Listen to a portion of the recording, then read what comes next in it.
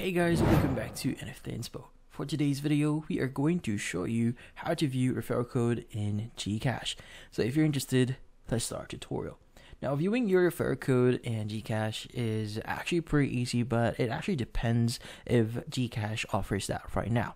Now, typically what we need to do first is we need to log into our GCash account. In this case, go ahead and open up the GCash app here, enter your MPIN, and once you've entered that, you should be able to see your account here.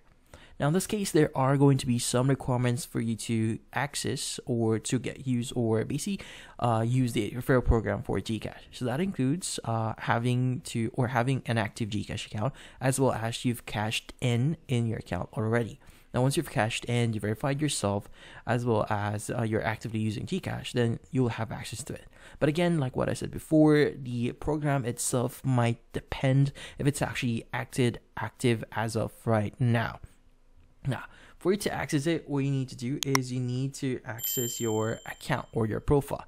So at the bottom right of your screen, go ahead and click on profile. And from here, what you need to do is you need to look for your section that says refer a friend.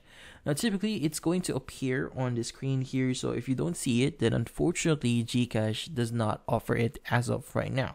We already know that GCash is being widely used by a lot of people and a lot of businesses there. So having a GCash account that actually allows you to easily pay for stuff online or basically with your phone will actually help you a lot. But in this case, currently, it looks like GCash does not give us the option to basically use the referral program right now. But again, you could go ahead and visit this page over and over again and see if the referral program is actually available right now on GCash. But in this case, that's about it.